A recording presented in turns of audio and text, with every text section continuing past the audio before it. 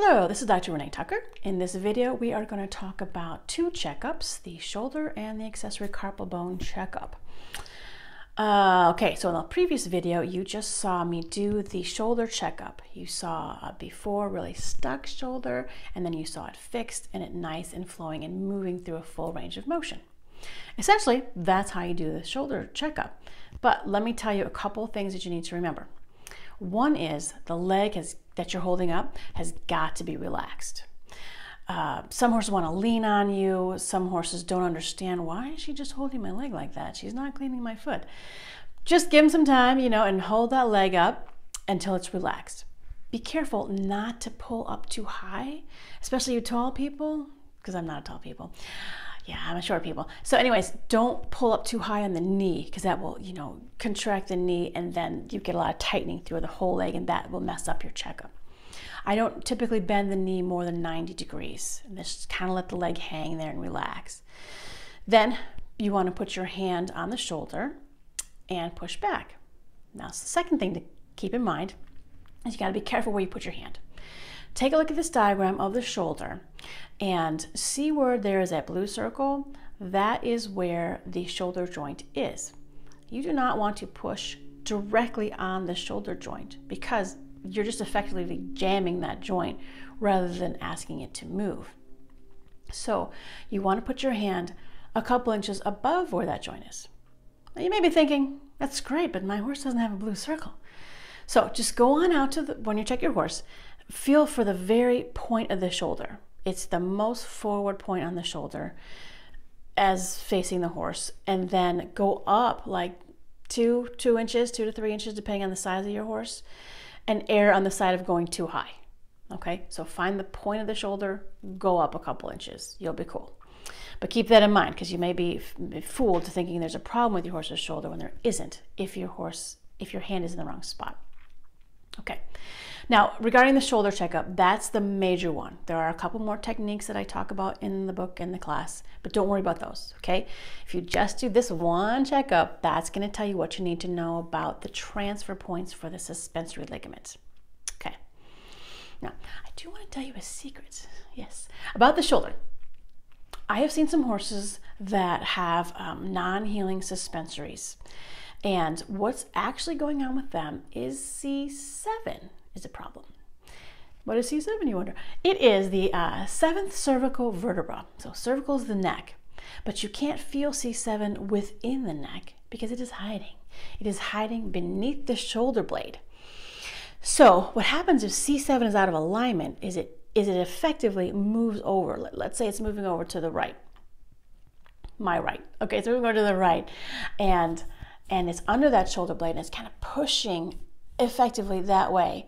So the shoulder, instead of being normal and just going straight forward and straight back, it actually has to go a little bit out.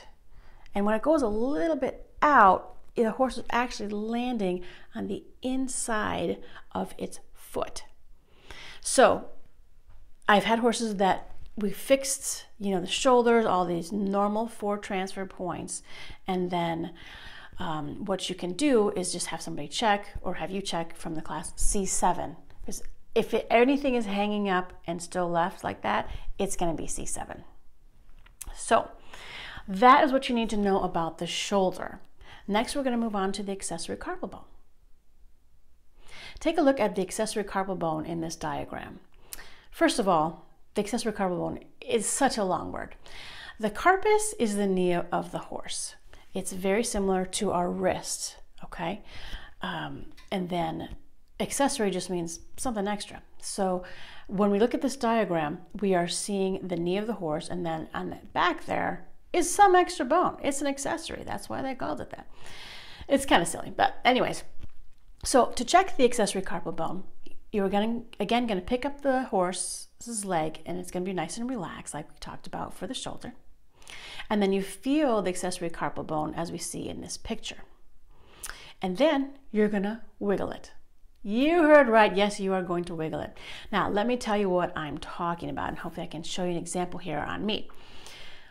We have what's like an accessory carpal bone right here in our hand. We have a pisiform bone. Here's the diagram to show you right where that is, if you're a diagram kind of person.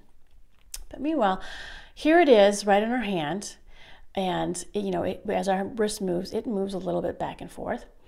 Now, if I extend my wrist and pick up this little pisiform bone, try to hold my arm still, then it's not moving much. I can feel a little movement, but it's not moving much.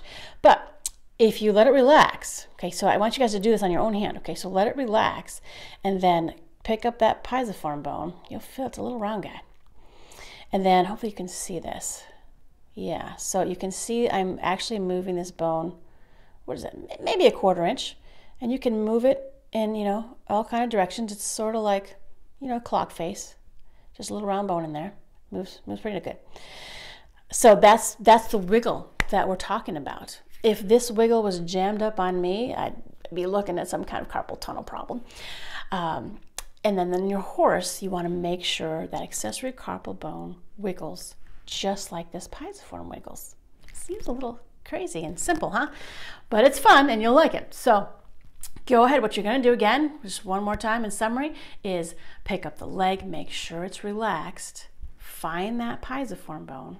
Well, that was a trick, wasn't it?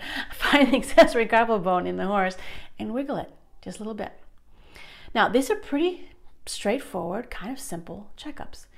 Why are they not done all the time? One, because people don't know about it. And two, the difficulty is really not in doing them, but in knowing if you're doing them right. How are you going to know that?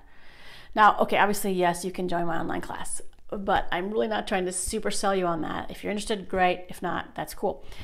But what you can also do is check a lot of horses. Just go down the aisleway and say, hey, can I look at your horse's accessory carpal bone? And they'll be like, sure, whatever. And pick up that leg, find that accessory, wiggle it a little bit, and see. Once you have felt several horses with a jammed up carpal bone and several horses with a jammed up shoulder, and then you find some more horses that have a nice flowing shoulder and a nice wiggly accessory carpal bone, then you will feel confident. You will know it's working or it's not working. It's very straightforward. So I hope that made sense, and I will see you guys on the next video for our last 2 transfer point checkups.